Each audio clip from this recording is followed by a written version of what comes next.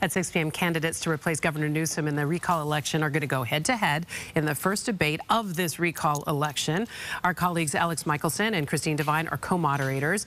Alex is already out there wearing a suit on a hot day, so we know we have our bona fide political expert to walk us through what's going to happen tonight. I am actually glad you are indoors because it's going to be a hot one there in Yorba Linda, to be sure. Preparations underway. I mean, it's go day for the library.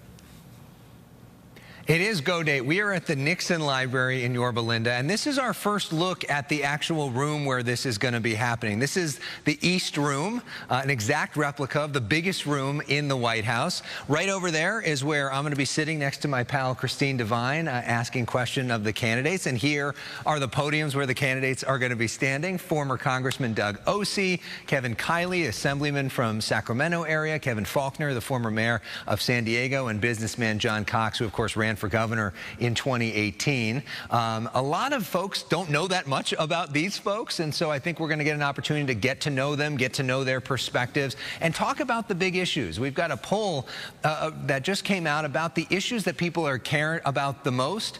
Homelessness at the top of that list. Also, issues like housing and crime. And the tough part for Governor Newsom is recently all of those issues have gotten worse, including the COVID case numbers, which is why you see the recall race, Michaela, getting closer. Yeah. Several recent polls show that we're almost within a margin of error, statistical dead heat on that big question, whether or not to recall Governor Newsom. Remember, there are two questions on the ballot. Should he be recalled, number one? And number two, if he's recalled, who should replace him?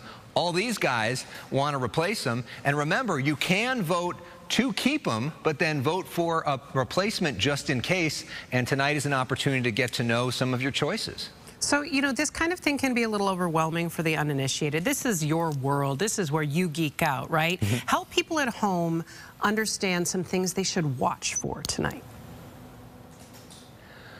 Right. So, I mean, I think that point that we just made is really important for people to know, right? Which is the idea that everybody can vote on that question, which is to get to know who these guys are. So for Democrats, they may be looking, who's the more moderate? Who's somebody that maybe is more in line with us? Because there aren't any major Democrats on that ballot for question 2. We're basically choosing mostly between Republicans and some Democrats that people have not heard of or who haven't served in elected office before.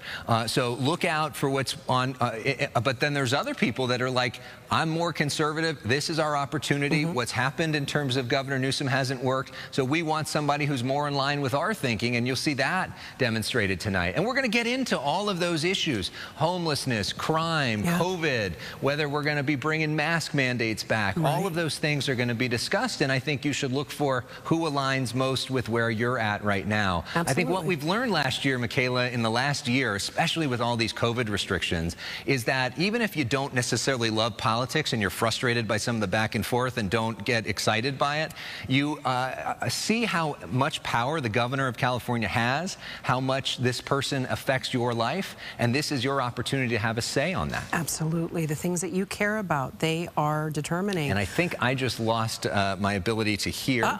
So if you're talking with me, I'm sure you're saying something brilliant, but I can't hear you right now. I'm saying brilliant things to him. He has no idea all the brilliant things that I'm saying about him. Look, he's got a big day ahead of him, so does Christine. They'll be moderating the debate tonight, part of the moderating panel tonight, 6 p.m. right here on Fox 11. Be sure to tune in. I know they're going to do a great job, ask all the tough questions and the important questions about things that matter to you.